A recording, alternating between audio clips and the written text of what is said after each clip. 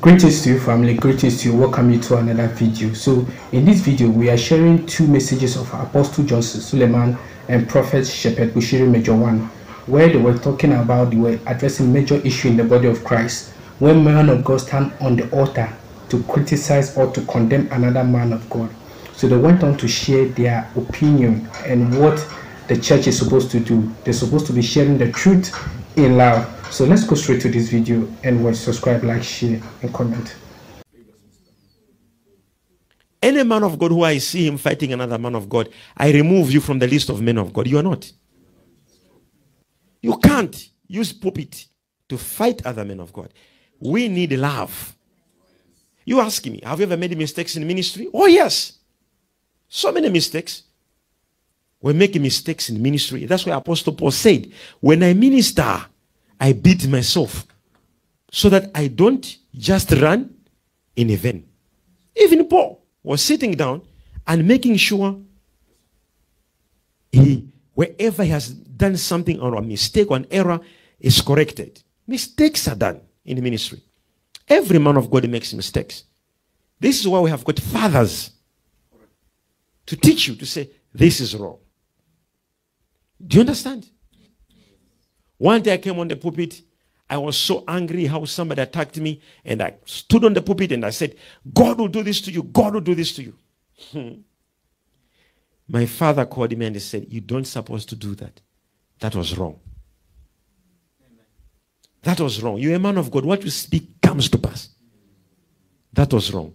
From that moment until today, I have never, again, no matter who says what, I have never stood on the pulpit to say, hey, you said this. This will happen to you. Because I was corrected.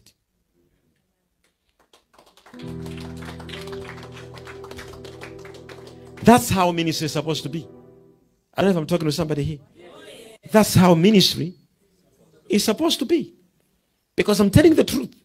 That's why I've got fathers. That is what Prophet Shepherd Bushiri Major 1 said. He said he was once doing that until his father in the Lord, which is Prophet Hubert Angel, called him and asked him not to do that. So now let's listen to that of Apostle Johnson Suleman, the restoration apostle, when he was asked why is it that he doesn't respond to critics about him. So let's listen to this video. Someone asked me a question and said, Apostle, I don't see you condemn pastors, criticize pastors, and talk about pastors who is wrong or right. And I laughed. I said, you know why? He said, no. I said, when I minister, there is the blind, there is the deaf, there is the dumb, there's the diseased. There are those believing God for the touch of God. You mean that we abandon those with problem and start talking about who is right or wrong? I said, I don't have that kind of time. The anointing on me is to meet needs.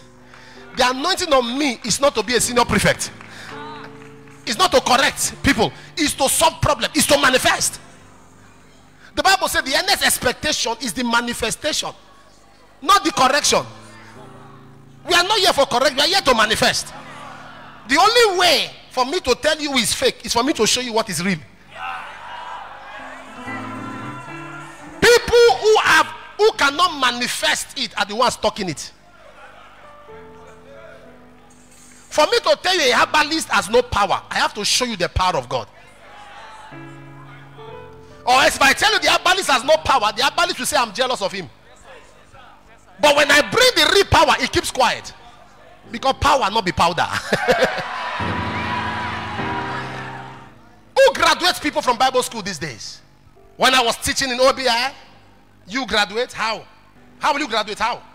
I gather the students when I'm praying for the sick. I give you one blind, give you one deaf, give you one dumb.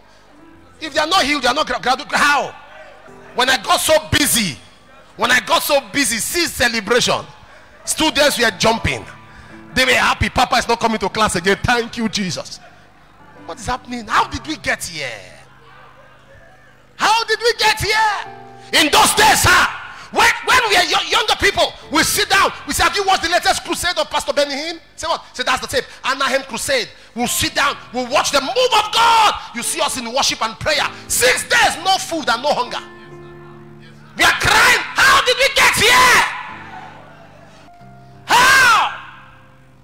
I remember a period I was waiting on the Lord, seeking the face of God. I forgot date, forgot time. Entered there 21st of December. the 6th, I was saying happy Christmas. They said, get out. Christmas was yesterday. I forgot day. I was lost in his presence. How did we get here? No growth. The dimensions. People, angels are visiting people.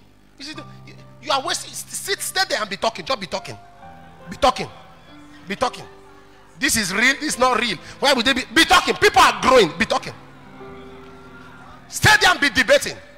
People are getting lost in God's presence. How can somebody be in 19 hours worship, 18 hours of worship, lost in God? You have not even accessed the portals of 2 hours worship. And people are doing days in God's presence. Check our fathers. Check their passion for growth. Check our fathers. Check their hunger. I was praying for a man whose finances had problem, and the Lord told me that one of the sons were responsible. And I called for the name of the son. When the child came out, I said, no, I mean your son. This man, 7 years. I said, no. Because when the Lord mentioned the name, I was expecting to see an adult. I told him, how do you destroy your father's finances? He said, when plenty money is coming for daddy, I will just it means I'll blow a wind to 7 years. Look at dimension. 7 years, and you have been born again 15 years. You can't scatter anything. This one, 7 years in demonic operations, he uses wind to scatter finances. And you have not put any kingdom under pressure by your existence. No kingdom is feeling your impact. If you traveled all the way down in this place, don't let nobody distract you. Tell them, I came on this mountain to contact dimensions with God. No distraction. If you have to turn off your phone and turn this place to a retreat, no distraction. 1995, I was praying at the Redeem Camp. I went on my knees to pray.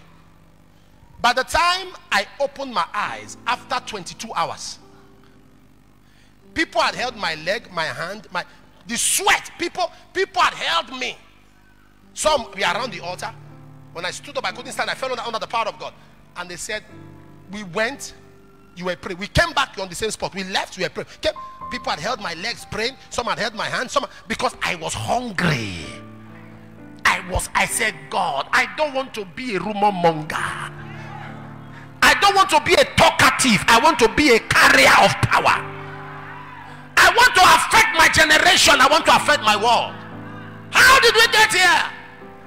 A brother, a witch attacked your wife. She had a miscarriage. What an insult. What an abuse to your oil. Your business, look at business you invested billions on. Scatter. What an insult. Look at your son.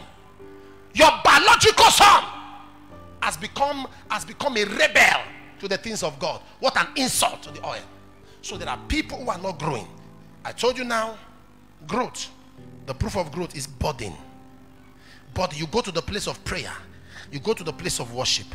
The proof of growth is passion for intimacy. Hey, receive that hunger to grow.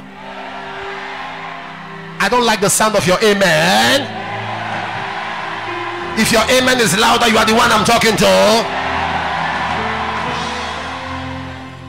Thank you for watching this video. Be sure to subscribe, like, share, and comment on this video. I believe what they said is very important to the body of Christ.